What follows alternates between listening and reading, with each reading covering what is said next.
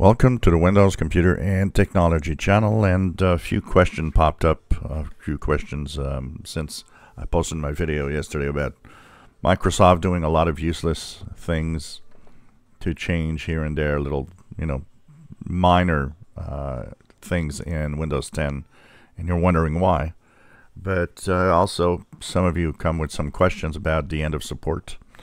So one of them was about the bug fixing updates. So when we, of course, go to the updates, there are two major updates a month for Windows. So the one is the bug fixes, the security fixes, which is Patch Tuesday, and that is the second Tuesday of every month. And of course, these are mandatory. You have to install them. Then you have the preview updates that they're called, and a lot of people get a little kind of surprised at these updates because of the name Update Preview. There is an impression that those are not finished updates. Well, they're kind of finished updates, but Microsoft has this weird way of calling things. And these are the bug fixes that are on the fourth week of the month. And the question was, is there a time before the end of support next year where the preview updates that arrive on the fourth week will stop? Probably. Usually what happens with a operating system that's getting end of support, roughly 6 months before end of support, the preview updates stop. Bug fixing updates don't happen anymore. So I would expect that by the summer of 2025, we will probably not have any more of these preview updates for Windows 10. They'll only be on Windows 11. So that is probably going to happen. Every operating system as of yet that worked this way have been it has stopped several months before.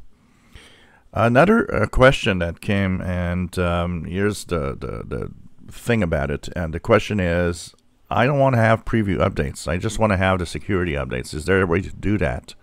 Well, no, because of the name, cumulative. These updates add up. So if that update is missing, it's going to be installed with the next update after it, because it has to be there in order for Windows to continue the updates. So you can't say no to the update preview or the bug fixes.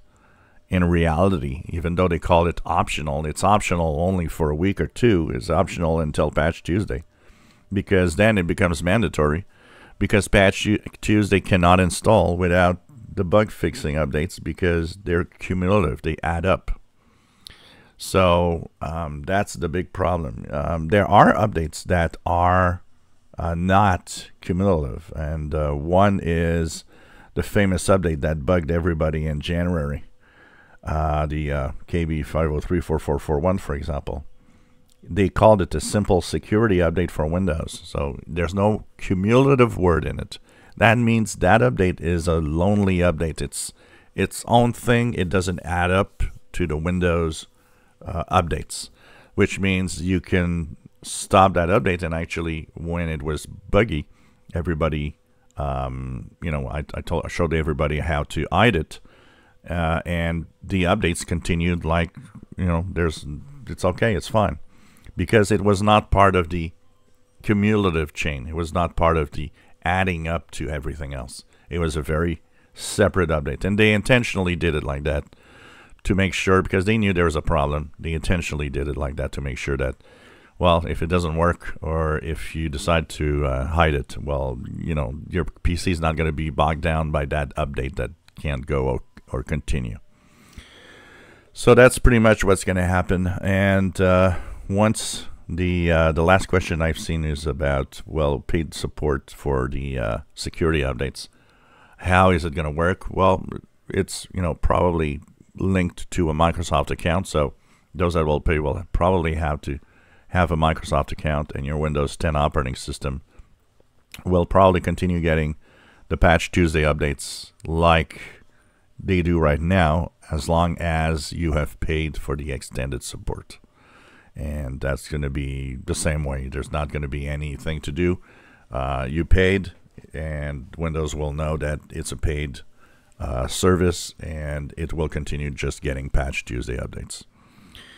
If you enjoy my videos, please subscribe, give us thumbs up. Thank you for watching.